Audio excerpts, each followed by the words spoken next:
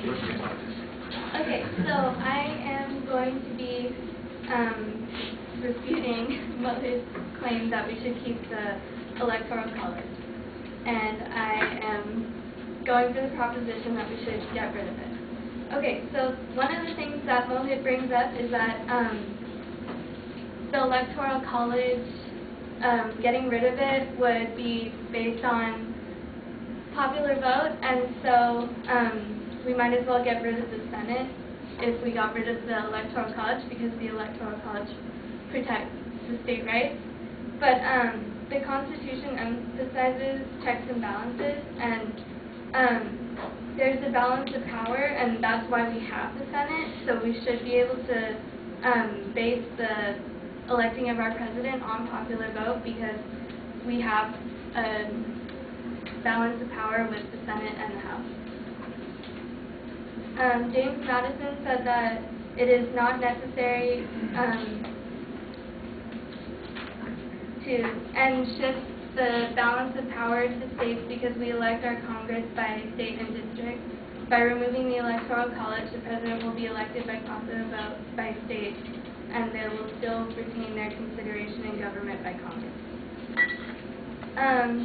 Also, when my partner Zach brought up that Wyoming is less intelligent, Mohit said that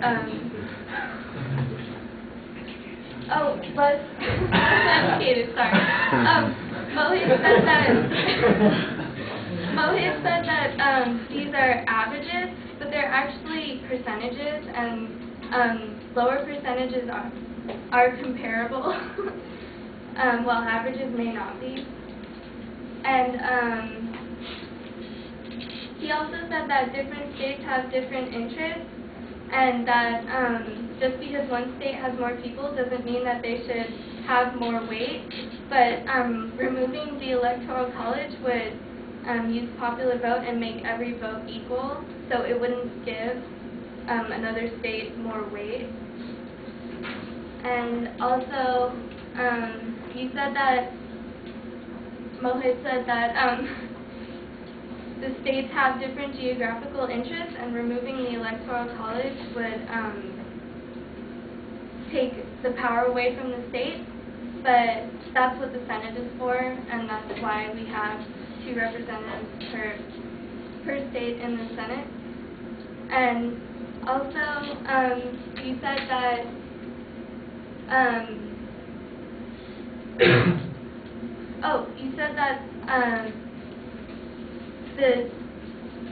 what did you say?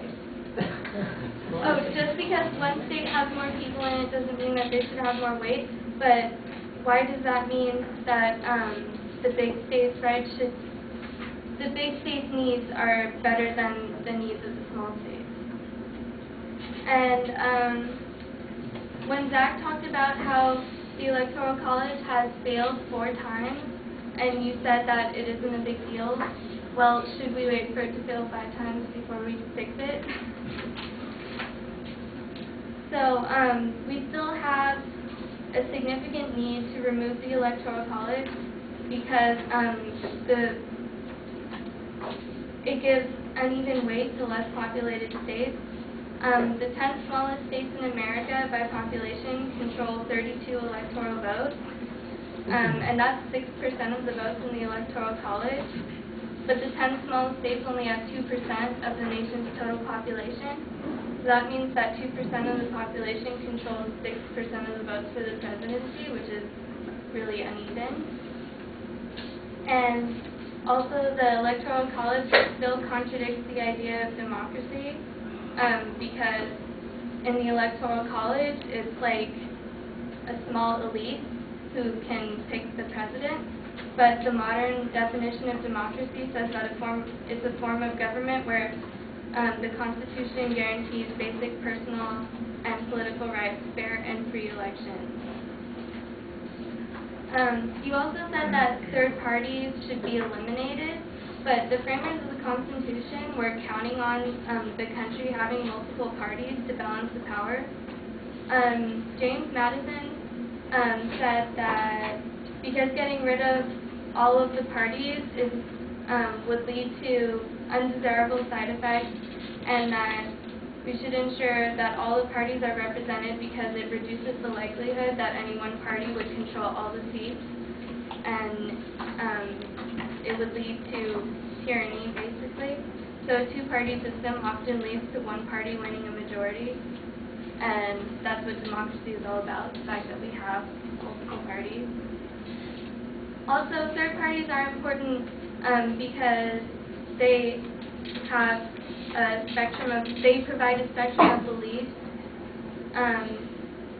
Third parties have come up with ideas like women's voting rights, child labor laws, immigration restrictions, income tax, Social Security, and they came up with all of that stuff before Republicans and Democrats did.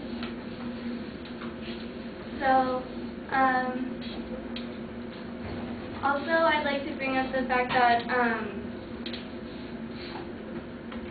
the Electoral College causes an imbalance in campaigning because of the swing states.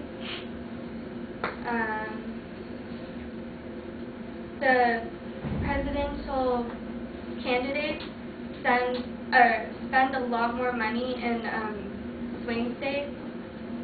Overall, it's 72.1% more money spent in the swing states, which kind of distorts the election. And if it were based on popular vote, they would reach more people by going to where more people are instead of just where the swing states are. And that's why we should still get rid of the electoral.